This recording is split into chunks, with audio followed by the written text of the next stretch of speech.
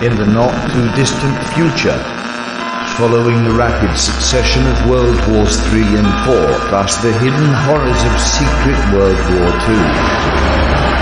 There's not much left. All that remains is a place where folks get together to read and discuss comic books. Sometimes they laugh, sometimes they argue, but they always record and upload their transmissions. You have found one of those transmissions today. Welcome to the last comic shop.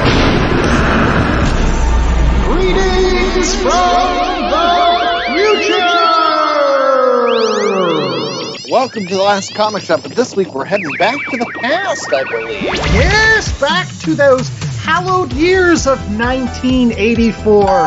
It is very true. We're just going to lose half of our podcast listening audience because they weren't born yet, probably. I'm the host with the most, Andy Larson, and welcome back. But for those people that weren't born yet, boy, oh boy, did you miss out on a lot of great stuff. Atari released Marble Madness in arcades. The Transformers debuted on all of our airwaves. And incredible films like Ghostbusters, Temple of Doom, and Karate Kid all graced our movie screens. And you're forgetting this is a comic book podcast. 1984 was Marvel's Secret Wars. The 20-line-based awesome crossover with everybody thrown in. They just made them all fight. Ah, and I did love that. Like every 2 or 3 years, I'll go back and I'll reread all of Secret Wars just because I have such fond memories. It gave us the black suit. It gave us those awesome scenes where Dr. Doom keeps on disintegrating Captain America and he just keeps on popping back forward. Oh, Hulk underneath the mountain. Hulk underneath the mountain. And Spidey jobs out the entire X-Men. It's such great stuff. But we're not talking about Secret Wars on this show. We're actually talking about another Marvel property that was released in 1984, and that is the Demon Bear Saga from New Mutants. Probably the most famous non-Rob Liefeld New Mutants thing out there, I guess. I don't know. I would give you that one. Yeah, I mean, you got, New Mutants 86... and then Demon Bear. That's pretty much what people remember, right? No, 98. It's the first appearance of Vanessa, the fake Domino. Yes. I once offered to trade someone for the first appearance of Domino. I was like, I'll give you Domino's first appearance. You give me the first appearance of Gideon. I feel like that was not a smart trade, sir. Oh, you betray your lack of Liefeld knowledge. Gideon's first appearance is also New Mutants 98, the first appearance of Deadpool. One of those books that's worth $1 billion now. Okay.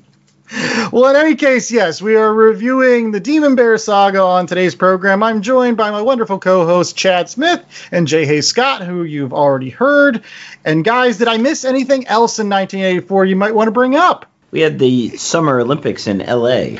Yeah, that was the one that Russia boycotted, not us, right? That was the Correct. 81 was the one we were like, no. That's Because why they had to do the Contest of Champions. Really? It's supposed to be an Olympic crossover, but we backed out of the Olympics. So that's why we have crossovers, because that was the first real big Marvel crossover was Contest of Champions. Without that, again, you wouldn't get Secret Wars. Damn it, we're back to Secret Wars again. We're not talking about Secret Wars. I promise we'll do that on a future show. But yes, I was all of 5 years old, and I was not reading New Mutants at the time. But since then, I have read Demon Bear Saga, and it is one of the best X-Men stories that, at least in my opinion, that I've had the honor of reading. And so we're going to be covering it on today's program. But one of the main reasons that we're doing that is because finally, on HBO Max in the last couple of weeks, they released the New Mutants movie for freeze. I guess you have to have the HBO subscription, but you don't need anything else. It's not like you had to buy a DVD of it or go to a movie theater or do whatever you needed to do.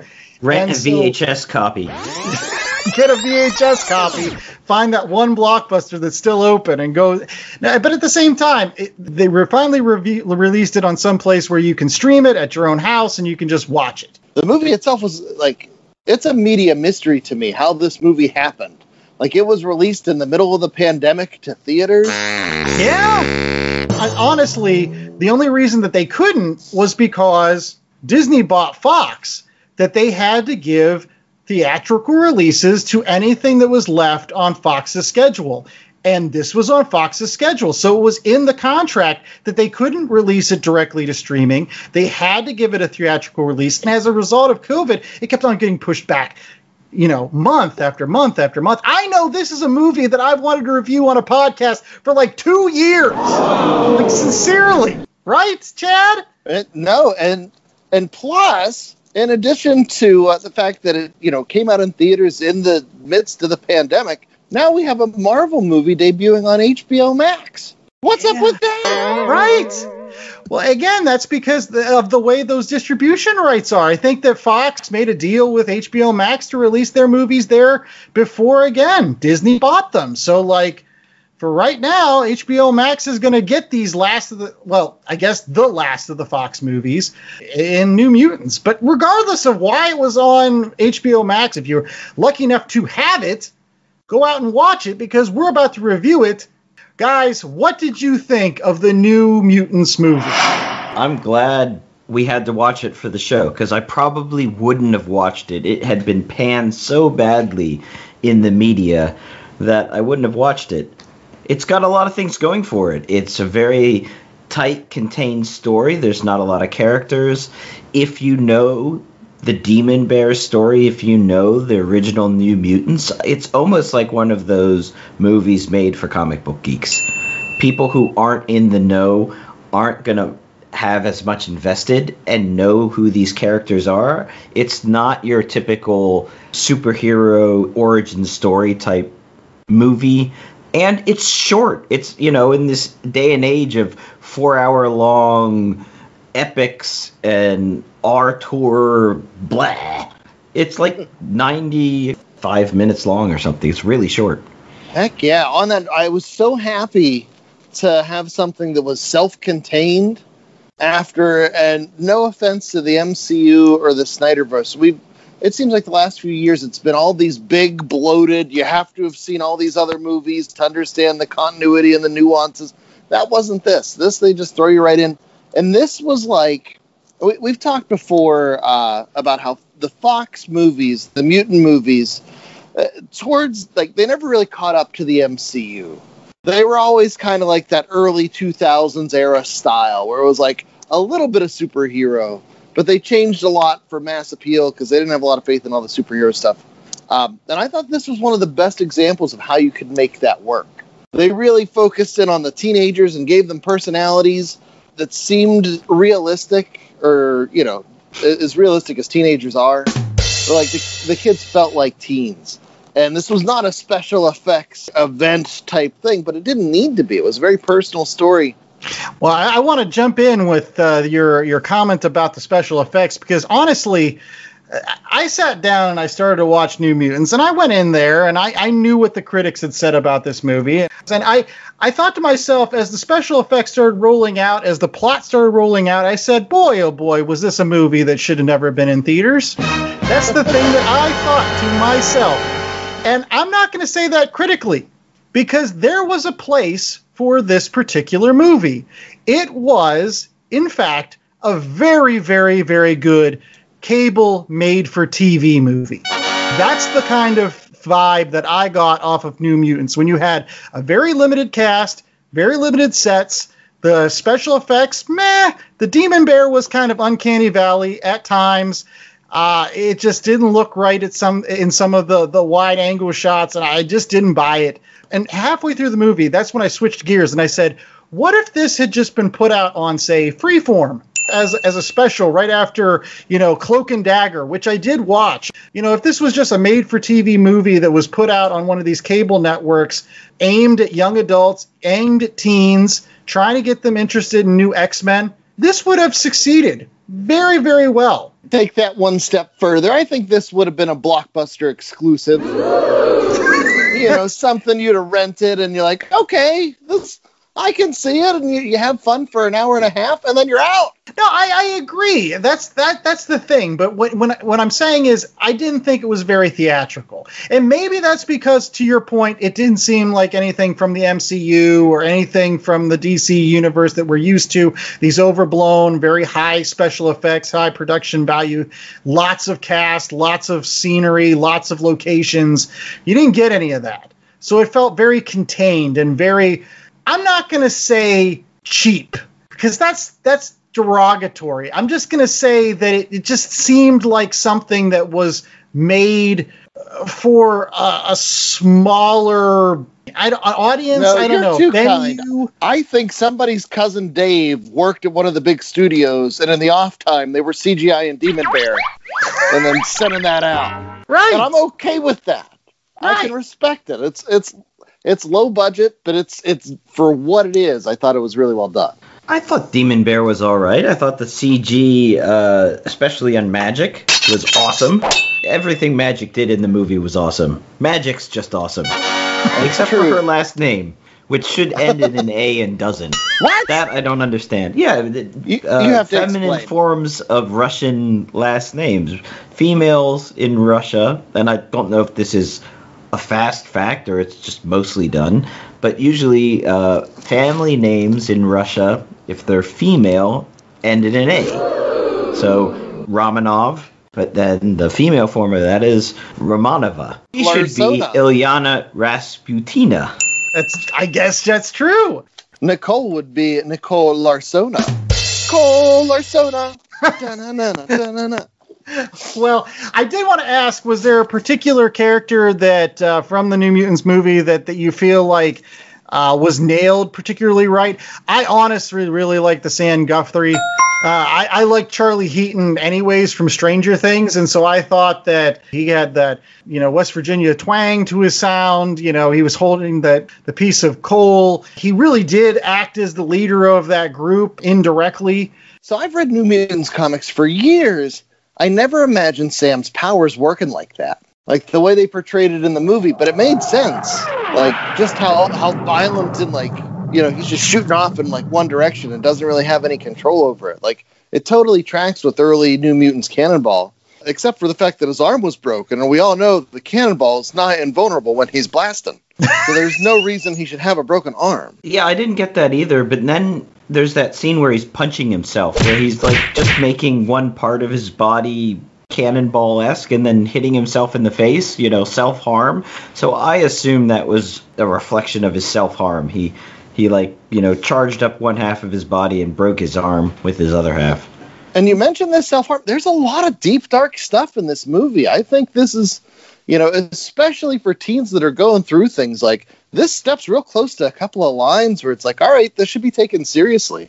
Yeah, and I'll just say I thought that the entire cast, all the actors did a really great job. I thought Anya Taylor-Joy, who played Magic, and Maisie Williams. Sorry. Yes, and Maisie Williams, the Wolfsbane Rain Sinclair, also were really good. And also it was interesting, some of the changes they made to the characters. It's nice to see the Danny and Rain kindling romance. That's not in the book. That's something that they're just very, very close friends in the book. Yeah. It was a different kind of relationship, but I think knowing a lot of what Chris Claremont had done, I think this just made it more explicit. And I think it worked. I thought it worked really well. It was the emotional center of the relationship between Danielle Moonstar and Wolfsbane. That's what grounded the story and made it more believable.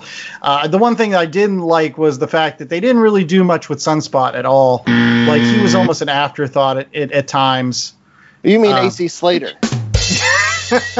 Yeah, but I mean, Sunspot in the book was often an afterthought as well. So I thought it just tracked with that. It's harsh but true. And on the note of Sunspot, I was kind of disappointed we didn't get to see the black, Kirby Crackle version of his powers. Right. But even with that, the changes they made in this movie were all changes I could understand how they really embraced the characters. They accentuated the stuff they needed to accentuate. And, on such a seemingly low budget, the job they got done, I keep going back to that. Okay.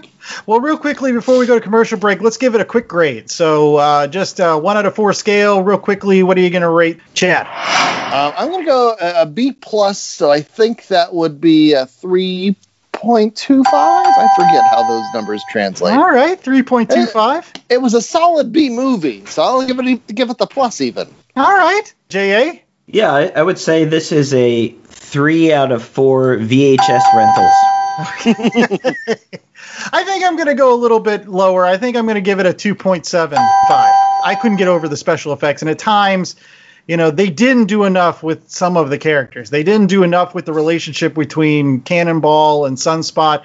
They spent a lot of time on certain relationships, and kind of like the guys in the story, they were just there. And that's, Tracks just like the comic book. Yeah. All right. All the performances, though, for this, like for a New Mutants movie. We had a New Mutants movie. Okay. And the actors were good. The other thing I note, I get you with the CGI, but how cool was it when friggin' Magic powers up her soul sword for the first time? Yes! I was like,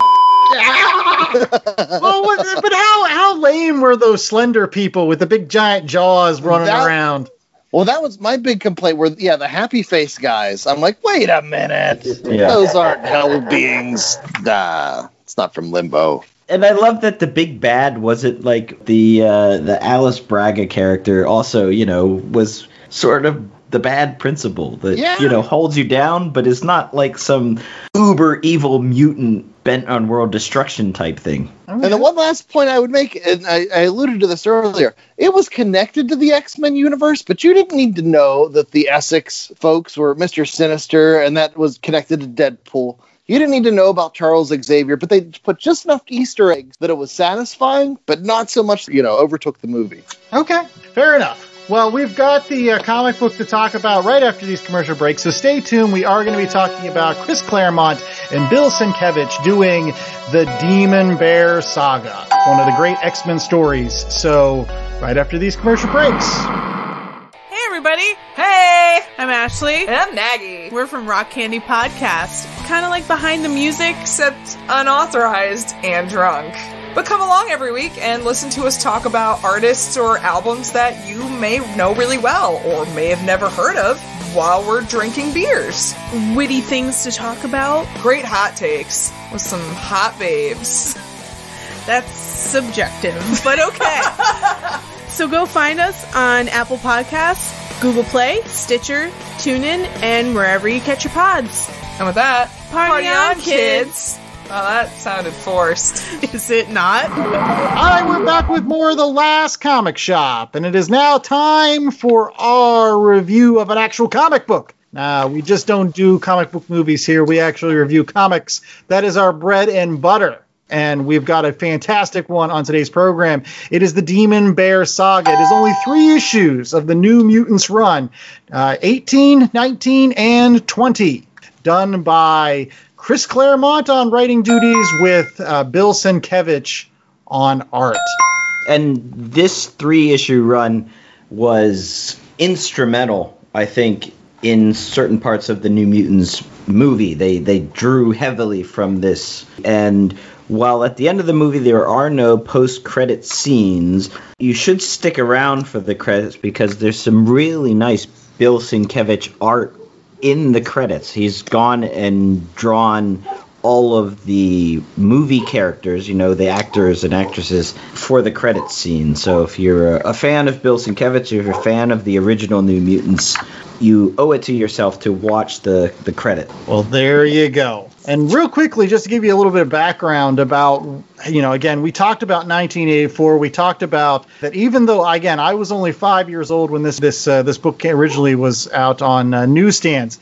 And my normal pickups at that time were things like Marvel Tales or the Marvel Star Wars comics. I do remember my older brother just commenting all the time about how much electricity was generated when Bill Sienkiewicz took over from actually a really great artist who was doing the book right before him, which was our favorite, Sal Buscema. Yeah. Sal was like, we love Sal Buscema art. And to kind of say, like, okay, you're replacing Sal Buscema and it's going to, like, take, that book one step further. Ultimately, I've always said that the why Bill Sienkiewicz always really worked really well on New Mutants is just simply because he kind of tapped into that punk rock, that anarchist, chip on the shoulder, MTV, like, early 80s. Visual representation of the misfit. Like, he has the over-exaggerated characters and the squiggly, sketchy lines coming all over the place. And good God, they blow up Professor Xavier 3 pages in. Like, it's punk rock in comic book form, for sure. Yes. So basically, here's your 10-cent synopsis for the Demon Bear Saga.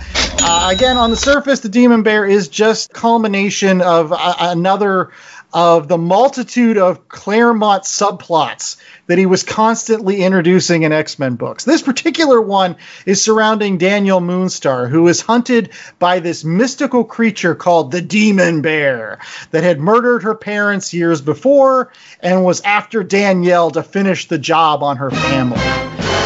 And despite pleas from her teammates that the threat really wasn't real, all the rest of the New Mutants kind of dismiss it, Danielle knew how ridiculously large the problem was. And so she spends a ton of time training in the danger room and decides she's going to go it alone and fight the Demon Bear. She goes out bear hunting.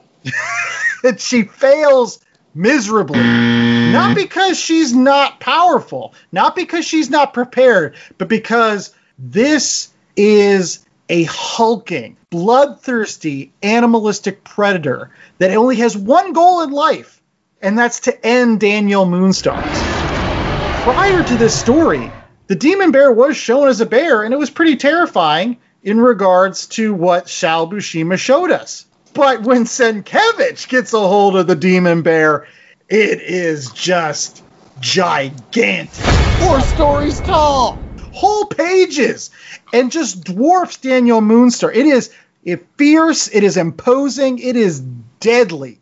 And so at the end of the day, Danielle Moonstar basically is near death after this experience. And they rush her to the hospital, the rest of the New Mutants. And at that point, it becomes a base under siege story, where basically the New Mutants know that the Demon Bear is going to be coming for Danielle to finish the job, and they've got to defend her long enough for her to survive. They end up going into some strange extra-dimensional plane of existence to fight the Demon Bear, and Magic gets to use her sword a lot. She's new to the team, but ends up being the MVP. It's just a great story, and I've gushed enough. Let's get J.A.'s initial thoughts. He's a huge fan of Magic. So again, what did you think of the Demon Bear Saga? Take the movie and just, put it on steroids. It's a great 3-issue run. I can't gush enough about the covers. So the interior art by Bill Sienkiewicz is great. The covers are a completely another plane. There's your normal comic book art. It's not pencils and pens. It's these beautiful, I don't know if it's watercolors or if he did it with crayon. I don't know. Jay, time out. Cover for number 19 is one of the stickers in the Marvel 80th anniversary sticker set I was telling you guys on show the other day. The covers for these 3 issues, especially that first one with Danielle Moonstar and the bear in the background and the Xavier Mansion, that could have been a movie poster. No, I agree that Sienkiewicz's art, and it really steals the show here. I mean, I think under another artist's hands, a lot of these exchanges that happen within these 3 issues, I'm honest, they could have been botched. They could have come across hokey or forced instead of this visual, metaphorical powerhouse. I mean, at the heart, the Demon Bear is the living embodiment of all of the suffering inflicted upon the Native Americans. Like, that's what he is. Like, he's a cancer created by rage and disillusionment and pain. And I think Sienkiewicz's art brings that into focus. It wants its pound of flesh in retribution. It really does. And there is a great, great scene. It comes in issue 3 where they go to the Badlands. They're transported to this extra-dimensional plane. And Sienkiewicz shows you, like, a map, all of this Badlands extra-dimensional place, and, like, the Demon Bear sitting in the middle of it.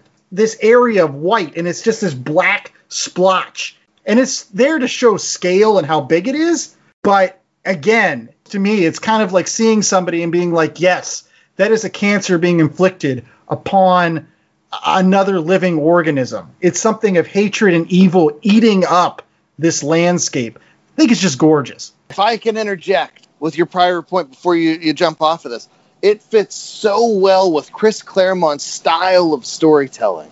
So Chris Claremont is known for, sending his characters into the psychic planes and doing all this weird stuff. And you have things like the Shadow King and just as much mental as they are physical. And Sienkiewicz's style it melds so greatly, especially in this book where sometimes with Sienkiewicz, the art can overpower the story.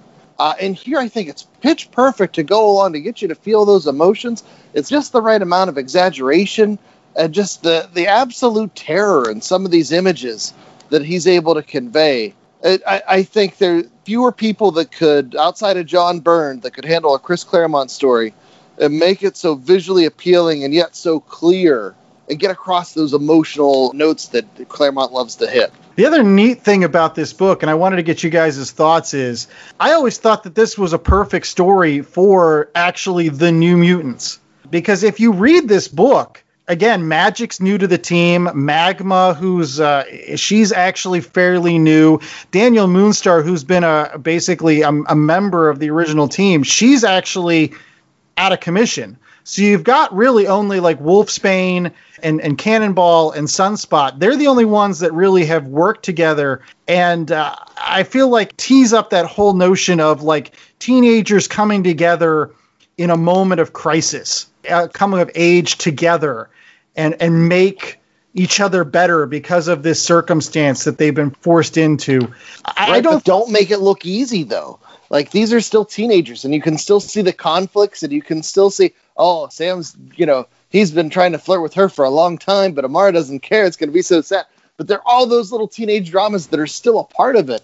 But like you said, this is that classic story where they're coming together as a team. The whole reason the New Mutants are going after the Demon Bear is to make amends with Danny because they didn't believe her. Aww. Like, she's been talking about this stuff all this time. Like, yeah, whatever. And then, they find her mauled by a giant demon bear. And it's like, oh, we better step up. And that's, it's like Claremont takes all these, what we now call, the YA tropes, young adult tropes, and twists them. So it's all, we didn't believe her, and we kicked her out of our clique in school, and now we're trying to make amends and bring her back in because she got hurt. And, please forgive us. We were stupid teenagers. We didn't know any better. Except they're stupid teenagers that can, go a mile a minute as fast as a cannonball or turn as hot as the sun. Or if you're Magic, kill tainted souls with your sword and release demons that have taken over your body. And don't forget, have the healer show up for 3 panels at the end to make sure everything's okay. Yeah. Yes, but that's overlooked by the 2 panels that Bill Sienkiewicz gives us of a glorious Mohawk Storm. That's actually my only gripe about this particular story is the healer popping up at the end. I'll comment on that in a little bit. But I think this book works better, again, as a New Mutant story, better than ever could as any other X-Men book. You couldn't have folks like Cyclops or Wolverine or Storm or Colossus. You couldn't have those guys going up against the Demon Bear in a story like this. You need young kids that have to, figure out how they're going to work when, again, a lot of them don't even trust Magic at the beginning of the story. Like, they don't trust her at all. They think that she's going to, betray them because she was trained by some sort of demon, Bolesco, or as I say, Diet Mephisto. So even she's an outcast among the outcasts, and she ends up being the MVP. She's the one that comes to the rescue in the end. Heck yeah. And as somebody that, in my real life, I work with teenagers all the time. One of the things about teens is they feel things so much more intensely. At that age, they're figuring stuff out. Well, I was going to say, at the base level, the book, just like the movie, is really, learning to confront your fears and deal with as you're becoming an adult, as you're no longer a child. You don't have your parents to always protect you, but you're not an adult. You haven't figured out how to handle these giant emotions and what to do with them and how to live in a society and overcome those things. This is what this book is about, right? Ultimately, you have to confront your demon bears. Yes. That's true. And kill them with a giant soul. Yeah. Well, I can say that this is the one of the reasons why I liked the book more than the movie was, again, I liked the buildup of the Demon Bear in the book. Of course, it's a comic book, so you have a little more time to build it up. But boy, oh boy, from the moment that the New Mutants find Danielle's body just bloody and battered and near death in that harsh, unforgiving snow, that's pumping the tires of your villain 101. Like, he is a credible threat from that point on. He has the capability of ending them in the most violent and unpleasant ways possible. Like, in the movie, I never got that. Like, you saw the Demon Bear and how hulking and strong it was at the end, but you never saw it, like, ripped to shreds nearly a member of the New Mutants in that actual movie. All right, can I counter just playing Demon Bear advocate here for the movie and why I think the movie did something slightly better than the book? And like I said, the book is great. It has all these emotions, these teenagers coming together. That was awesome. But I thought the movie even more so focused on the choices that people have to make. And there are certain things, like at the end of the book where Danny Moonstar's parents come back, and it's like, wait a minute. But in the movie, you know, you don't have those easy outs, but you have at the end of the movie, Danny Bear, they have that line at the end about the two bears that are fighting for your soul. And one is, you know, the hope and the love and perseverance or whatever it was, is all the good stuff. And the other one was the fear and pain and the hatred and all the bad stuff.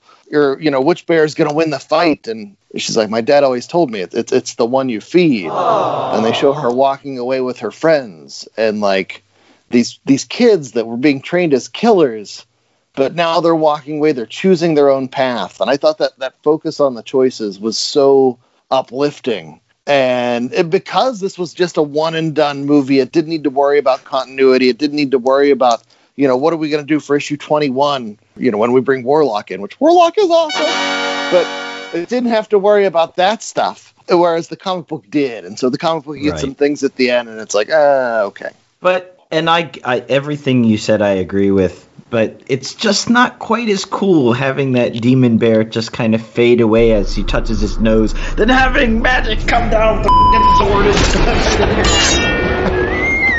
and That's true. I'll give you the cleave. Again, I get what you're saying, Chad, but I think that the book, you know, in regards to some of the scenes that I remember, like one of my favorite scenes of all is, again, I think they're holding up in one of the rooms, and Sunspot turns his power on and holds the doorknob and says, "There's no force on earth that will open this door." I just thought that was such a great line and a great scene, and again, a great moment from Sunspot, who really didn't get to do jack shit in the movie. I guess he had one little scene against the Demon Bear, but most of the time he was just washing dishes. Somebody had to do the dishes. Come on. Popping his collar. I like AC Sunspot. Leave him alone. All right. Well, anyways, we'll be right back with more of The Last Comic Shop right after these messages. We're going to be getting our ratings for the Demon Bear Saga. Validation in just a few minutes. My name is Nicholas Haskins, and I'd like a moment of your time to tell you about the 5th annual live stream for the Cure. To do that, I brought along two people whom I couldn't do this event without, Gerald Morris and Dan Brennick. Over the past 4 years, the live stream for the Cure has raised over $30,000 for the Cancer Research Institute. That contribution is helping to fund research into cancer immunotherapy, training the body's immune system to fight all forms of cancer. This year, we're aiming for our biggest goal yet as we try to raise $15,000 in 50 hours on the air. Tune in May 19th through the 23rd as we're joined live by podcasters and content creators from around the world. With your help, we can continue the fight for a future immune to cancer. Together, we can make a difference. Back with more of The Last Comic Shop, and as you might have heard, we will be participating in the live stream for the Cure event.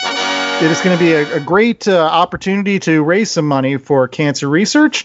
And we're hoping that all of our listeners come out and support this awesome little marathon, especially our hour of the marathon. Represent Last Comic Shop fans. Represent. Do some good. That's right. We will be reviewing a comic book for all of our fans. It'll be Superman versus the Amazing Spider-Man. Battle of the Century.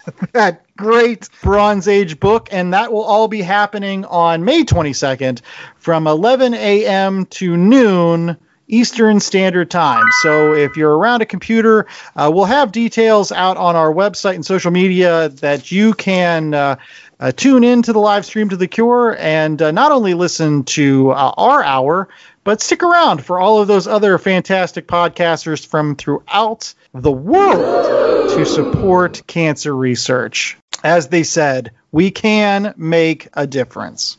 And one way that we always like to make a difference on our show is through our ratings. Yes, we like to assign a numerical value to all of the comic books that we rate on our particular program. And the Demon Bear Saga is no different. So Chris Claremont, Bill Sienkiewicz, yeah, you might be great talents, but you still get the last comic shop treatment. Which means we are going to assign a 1 out of 4 scale to you and your particular fictional work.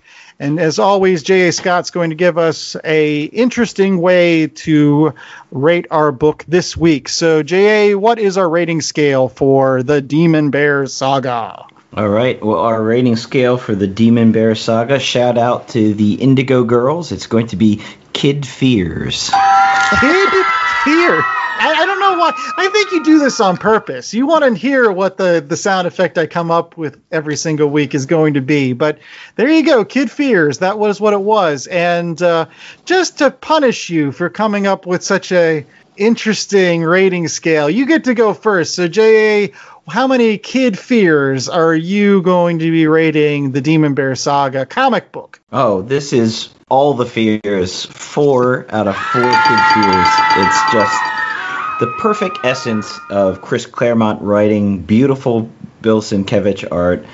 It's got everything that era of comics did well, a very well self-contained story. You don't need 12 issues. You don't need 24 crossover events. You just need 3 beautifully written and drawn comic books. You have a little sprinklings of stuff here and there because it's obviously a series, so you have some bookends with Warlock and Rachel Summers, but the story itself, you see a team coming together, young kids starting to grow.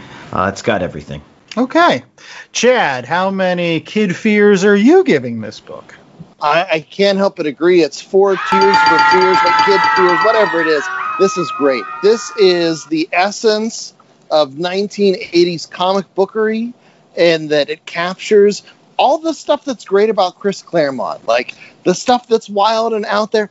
Sienkiewicz is able to take that and put it in such a visual form that you feel the emotions. And this was back when they still made comic books for all ages, but especially for kids, especially for teenagers. And I couldn't think of anything that would speak to teenagers more than this story, you know, where there's just so much going on, and kids confronting their fears and sticking up for their friends and coming together and sometimes being jerks to each other and sometimes being in love with each other and sometimes that's unrequited love. And there's all that other stuff going on. I love it. It's the apotheosis of what it means to be a teenager distilled into comic book form. Sienkiewicz translates Claremont's story perfectly, and like J.A. was alluding to, yeah, there are other things that, you know, you can tell this is a comic book because they're setting up the B plot and the C plot, but you could just take these 3 issues, and for all the tropes and any of the faults, I think this is exemplary of the time. I think this is the best of the 80s. I mean, even from page 1, you start there and there's that blanket with the demon bear appearing in the red and white checkered blanket. Like, oh my God, there's so many emotions and so much terror in these pages. It's beautiful and I love it, and it's 4 stars. Well, I wholeheartedly agree that this is by far one of the best X-Men books. Oftentimes I come back to this book to remind myself when I get so jaded through these massive crossovers with X-Men and like 10,000 characters and, 14 versions of Wolverine and time-traveling mutants and all this other stuff, when it gets too convoluted, I come back to the Demon Bear Saga because it reminds me of how thrilling X-books can be when they're done right. I mean, again, you've got a team of nobodies, and I think that's why this works well. You don't really need to know about these particular mutants other than they're mutants. And they come together in this book in a way that it kind of sets the table for, if you want to continue reading the New Mutants from here, great, you can. You've got Magic, and she's the new freshness. You're going to get Warlock that's going to come in the next issue. So there's some great things to build on here. But at the end of the day, it's just a survival story. It's just a base under siege story. It's 3 issues about a team of 5 kids, getting together to overcome somebody's greatest fear in Daniel Moonstar and really defend her. I'm only going to give it, though, a 3.75 because, as I alluded to earlier, there is a part of this book that I really, really didn't like, and that is the Deo Ex Machina, whatever, timely intervention of the Morlock mutant, the healer. He's brought in by our special guest star Storm. It's a cop-out. Sorry, folks. It's a cop-out. Listen, they needed Danny for issue 21. That's the thing. It's a cop-out to bring things back to a status quo so that you can have issue 21. It's corny, it's cheesy, and it totally deflates the Demon Bear as a villain after so many great issues of building it up. I mean, the battles of this magnitude should have consequences. Like, Daniel Moonstar should be a paraplegic for a while. There are consequences to a battle of this epic proportion. For a while, in real life, when that stuff happens to people, they're paraplegics until they die. This isn't real life, it's comic books. Well, she's still got bruises, she's got bandages on, she's still psychically beat up, and it's not like she died and just came back because of some gold balls. Okay. I'll give you that, but come on. At least to give me like 5-10 issues where she has to work for that, like struggling to walk again, persevere through that, build her up as a character, make her become stronger as a result of that. Come on, this is just taking the easy way out. And that's why it's a 3.75 instead of a 4. They shouldn't have done it. They should have allowed Daniel Moonstar to have her own arc to kind of try to get better after this horrific battle. Forget that. 2 pages and then bring on Warlock. We've got stuff to do. All right. Well, some other things we've got to do on this show is to give you our recommendations. Yes, as we do often on this show, we like to tell you about other books that you can pick up at your local comic book store, in addition to picking up maybe New Mutants on DVD, or also picking up the Demon Bear Saga, which you can get not only in single issues, which I think that you can definitely get it in trade. So regardless of whether you get it in any way that you can, here's some other things that you can pick up. And as often we do it in terms of a current book, a similar book, and a book out of left field. And we're going to go ahead and start off with our similar book, and that comes from J.A. Scott. So, J.A., what is our similar book for this week? So our similar book, also a Chris Claremont written story. This takes all of 2 seconds in the Marvel continuity, but covers 7 years in limbo, and that is the 4-issue Magic miniseries, which tells the story of Ilyana Rasputin, who I contend should probably be Ilyana Rasputina, but whatever. From a 6-year-old child to a 13-year-old child, where she is stuck in limbo and learning all about sorcery and her powers and fighting the demon Belasco, and how she breaks free and comes back to Earth with the Soul Sword and her magic powers, and her mutant ability also comes out. So it was written, as I said, by Chris Claremont, illustrated by John Buscema, Ron Franz, Sal Buscema, and Tom Palmer. 4-issue run, sometimes called Ilyana and Storm, sometimes called Storm and Ilyana, published in 83 and 84, so also in that beautiful VHS time frame. All right. Quick side note, did you guys ever stop to think about, like, Ilyana's brother is Peter Rasputin Colossus, who turns himself into metal. Ileana is a sorceress supreme who lives in limbo. She was a little girl, then she was a teenager, and all this stuff has gone over there. Meanwhile, her brother is like, I can turn into metal. Boy, I can't tell if she got the short end of the stick or the better end. The better end. One thing, as you said, she's a Sorcerer Supreme. It allows X-Men to cross over into Doctor Strangeland every so often. I've already recommended them on the show, I think, but there's what ifs. They continued a what if story where what if Ileana became the Sorcerer Supreme. It's awesome. It's by Leah Williams, and I can't think of the artist's name right now. Yeah, I got to agree. As much as people like Colossus, I was never a big fan. He's your strongman. That's your only job, is to be the strongman on the X-Men. You're not even the strongest guy out there. You could have probably picked a better strong guy. I'm not going to hurt his feelings. He's also very artistic. He draws and paints and stuff. He's a gentle soul. Best thing he can do is support Kitty Pryde, who's a true MVP of the X-Men. That's what he can do. He can make sure that she has her lunch packed. Anyways, I'm going to be going next, and this is our current book for this week. And next week on the program, we're going to be reviewing a Star Wars book because it is going to be May the 4th be with you. And so I thought that I would go ahead and start talking about Star Wars now. And as a result, I wanted to really talk about the new series that's been released by Marvel has been recently collected in a trade called The Destiny's Path, and it's by Charles Soule and Jesus Says.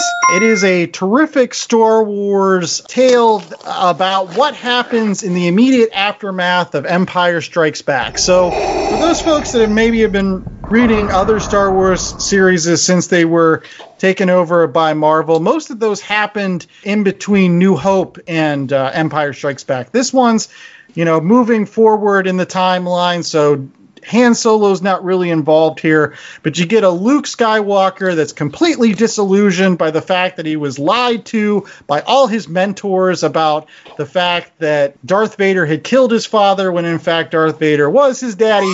Again, you've got Leia, who's trying to continue to keep the alliance together after their setbacks on Hoth and after her personal setbacks of seeing Han Solo be frozen.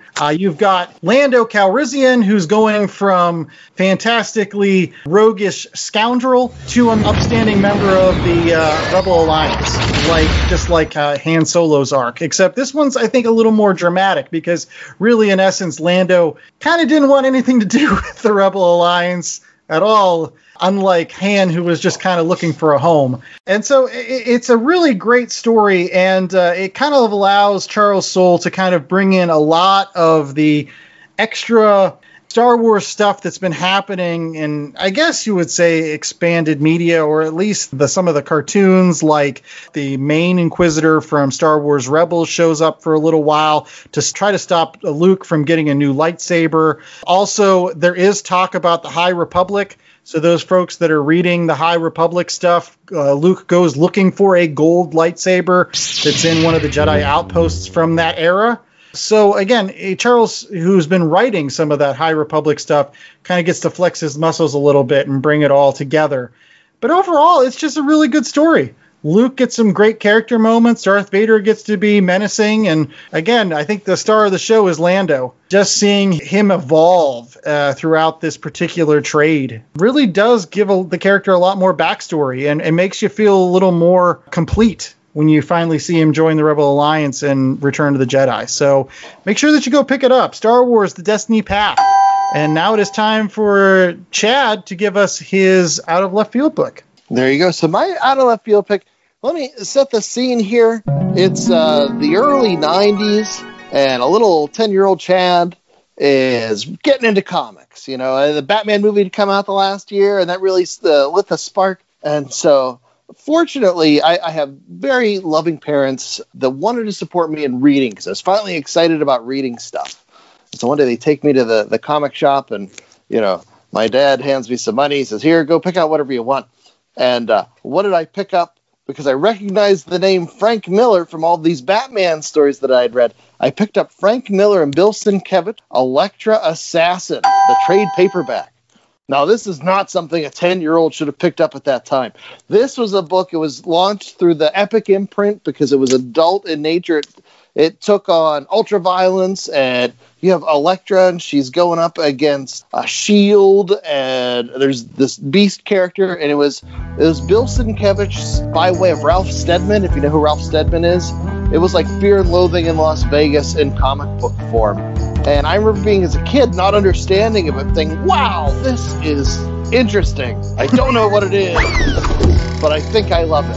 And Sienkiewicz goes full watercolor on there, and his art, as you know, is beautiful and weird and strange and scary and all of those things. Whenever you have Elektra involved, it's, there's this element of beauty and this element of ultraviolence. There's so many things that are wrapped up in there. And even to this day, I could still go back and look through those pages, and it's a great story. If you're into the gonzo, going back to Hunter Thompson's style, you'll get a kick out of this. But I remember it fondly as, being a 10-year-old, flipping through those pages and be like, wow, I should have been able to get this. Dad, whatever it takes to get you excited about reading. My dad did the trick. That is true. That is true. At the Last Comic Shop, we don't judge. If that's what it takes to get you into the comic book tent, so be it. I remember back in the day that I had never read Demon Bear Saga. Actually, the first New Mutants that I read was the story that happens, I think, shortly before that, where basically Magma joins the team, and so they're fighting Selene, the immortal mutant, in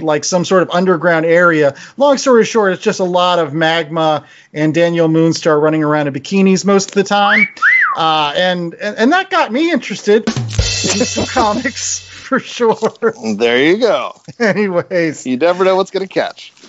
Make sure that you check us out every week at www.lastcomicshoppodcast.com. We don't need bikinis there because we've got all these fantastic episodes. Again, our reviews are done so that they're evergreen. You can go back and you can listen to old reviews we've done on this podcast. We do that on purpose so that if you pick up a book, you've read it, and then you go out to our website and you say, wow, I just read Wonder Woman Dead Earth, and now I want to see what the guys think. And you can do that by rate, reviewing, and subscribing to any of the myriad of places like Apple Podcasts and Google Play, Stitcher, Spotify, iHeartRadio, TuneIn, YouTube, CastBox, and a variety of other podcasting platforms.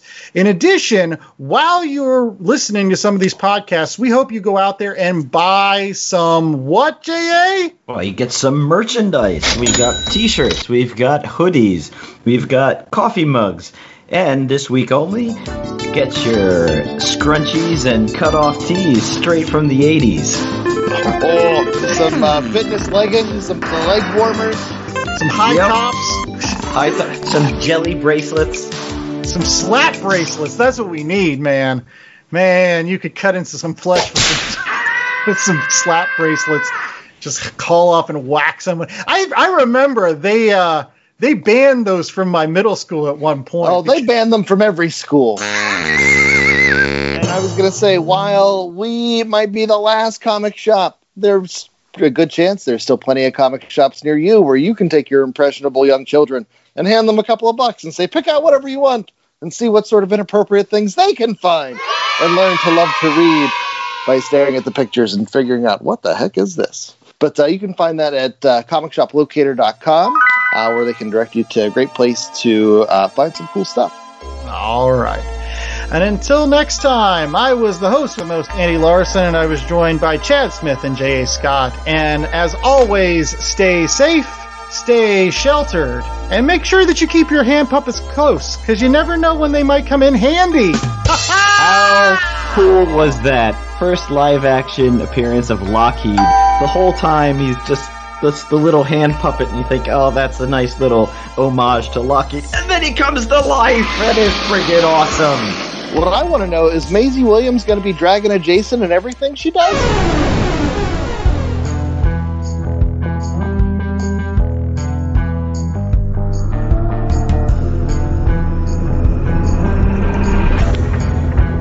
The Last Comic Shop was a 2021 Black Angus production.